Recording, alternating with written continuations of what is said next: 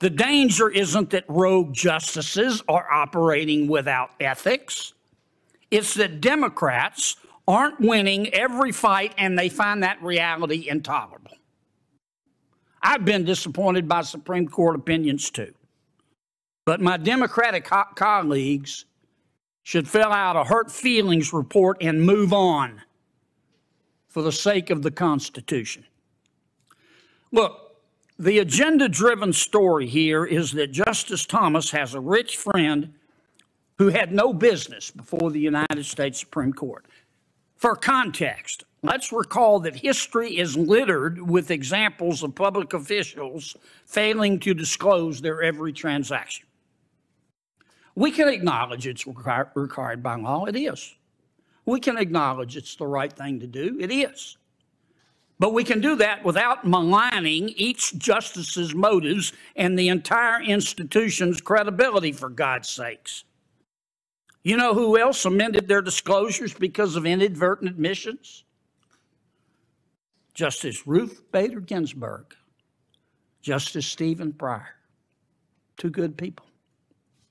Justice Jackson made multiple amendments 3 days after President Biden nominated her. Not one senator brought that up during her confirmation hearings. Not one of my colleagues here walked into her hearings with the buckets of mud that they've thrown against Justice Thomas.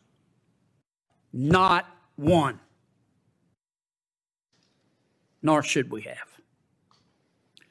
In the last month, some, not all, but some Democrats and their media allies have hyped up attempted hit pieces on every Republican-appointed Supreme Court justice except for one. They've tried going after Justice Kavanaugh for buying baseball tickets, Justice Alito for having dinner with people who gossip, the wife of Chief Justice Roberts for hiring good lawyers, Justice Gorsuch for selling land in an LLC, which he properly disclosed to a major donor to the Democratic Party, for God's sakes, who he's never even met, and Justice Thomas for having a rich friend. Justice Barrett, if you're listening, I hope you don't have library books overdue.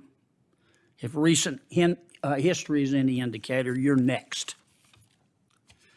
Today's hearing is an excuse to sling more mud at an institution that some, not all, some Democrats don't like because they can't control it 100% of the time.